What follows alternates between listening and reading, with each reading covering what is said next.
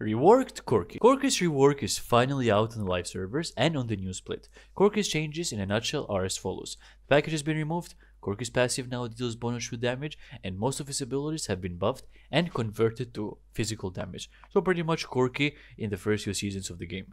With that in mind, Corki has pretty much become an auto-attack champion, just like your typical AD carry. Hence, the way you want to play him from now on is mostly focused on auto-attacking. That's why the items that you select will drastically help you when you throw those auto-attacks in.